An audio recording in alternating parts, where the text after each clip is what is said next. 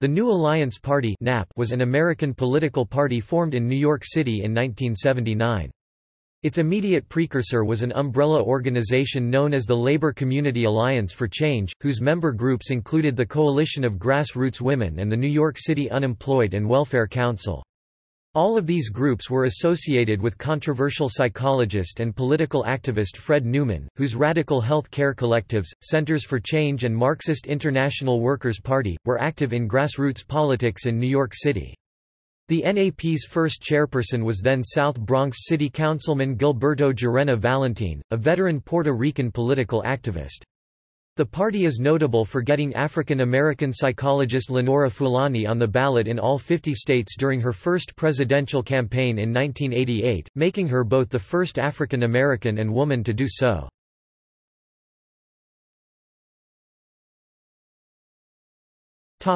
Background and ideas.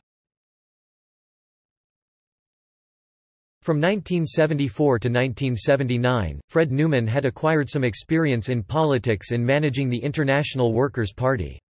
The New Alliance Party was founded as an electoral party that was independent of Democrats and Republicans and that could create new alliances of groups marginalized by the American electoral process, namely people of color, the lesbian and gay community, progressives, and women.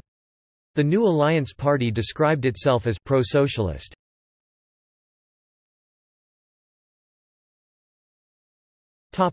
Electoral politics. The NAP's first impact on the New York City political scene was its participation in the early stages of what became known as the Dump Coke movement, which focused on then-Mayor Edward I Koch, a former liberal congressman who had moved steadily rightward. 1, 2, 3, 4. In 1984 the NAP made its entry into the presidential campaign scene. Its candidate was Dennis L. Surratt, an African-American union activist who would later leave the NAP alleging questionable methods used by Newman and others. Surratt's running mate was Nancy Ross, a NAP leader who had served on a community school board on Manhattan's Upper West Side. In 1985 the NAP began its unusual political relationship with Jesse Jackson. While Newman was initially dismissive of Jackson, Fulani had praised the popular activist during his 1984 presidential run. After Jackson founded his Rainbow Coalition group, Newman and Fulani created the Rainbow Alliance, which at first lobbied for the benefit of small political parties.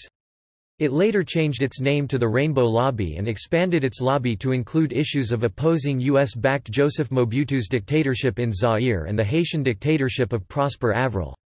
When asked about his political relationship to Fulani in the press, Jackson said that there was no relationship at all. The Rainbow Lobby continued its lobbying activities into the early 1990s, while Fulani repeatedly rebuked Jackson for his support of the Democratic Party. The 1988 presidential election was a major step for the NAP. The Fulani campaign ran under the slogan, "Two roads are better than one," supporting Reverend Jesse Jackson's campaign within the Democratic Party while launching her own run designed to challenge the African American community to sever their historic relationship to the Democratic Party and embrace an independent path.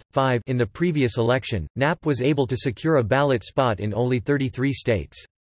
This time around NAP pursued every avenue possible to gain ballot access. This included attempts to gain the nomination of small independent parties which existed around the country, such as the Solidarity Party in Illinois.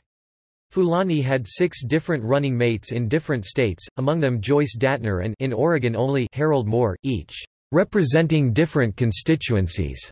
Asked which one would become vice president if she won, she answered, "If we got elected, we'd figure it out." Fulani's vote total throughout the country was 217,221, or 0.2% of the vote, coming in 4th place. She was the second most successful third-party presidential candidate that year, behind Libertarian Ron Paul. Also in the 1988 election, the NAP ran some candidates for other offices, including U.S. Senate candidates in Connecticut, Massachusetts, Pennsylvania and Nebraska. Though the party had its strongest roots in the East Coast, the best result for the NAP was in Nebraska, where they had a well-known candidate in independent state Senator Ernie Chambers who received 1.6% of the vote. Fulani ran unsuccessfully as a New York gubernatorial candidate in 1990.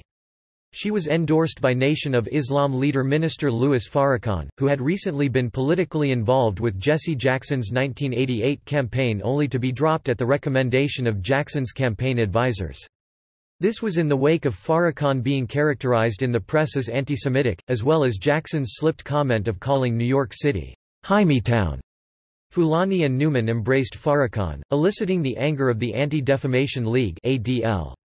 In the wake of this criticism, Fulani moderated a historic conference on Black-Jewish relations, featuring the Jewish Marxist Newman dialoguing with activist Reverend Al Sharpton. Fulani again ran for president in 1992 on the Knapp ticket. Maria Elizabeth Munoz, a Chicano activist, was chosen as her running mate.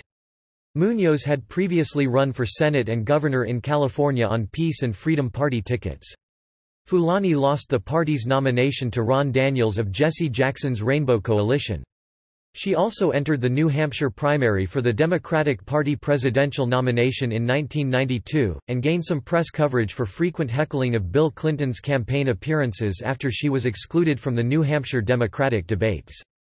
In 1992, the Knapp also ran some candidates in other races, including U.S. Senate candidates in Arizona, Illinois, Indiana and New York. The best result for Knapp Senate candidates was for Muhammad T. Mehdi in New York, who received 0.8% of the vote and fourth place. By the mid-1990s the Knapp and its weekly newspaper The National Alliance had been disbanded. In 1994, Fulani and Newman for a period joined the Patriot Party, one of many groups which competed for control over Ross Perot's Reform Party in the years to come. This same year, Fulani and former National Alliance editor Jacqueline Salat formed the Committee for a Unified Independent Party, an organization dedicated to bringing various independent groups together to challenge the bipartisan nature of American politics. The Fulani and Newman operatives later became associated with the Independence Party of New York.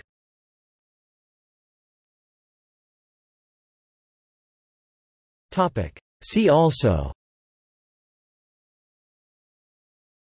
Clouds Blur the Rainbow, 1988, by Chip Burlett.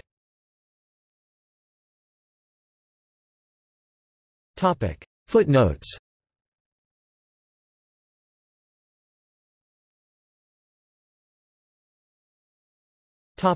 External links. FBI FOIA records on New Alliance Party Part 1, 65 pages. FBI FOIA records on New Alliance Party Part 2, 75 pages. FBI FOIA records on New Alliance Party Part 3, 69 pages.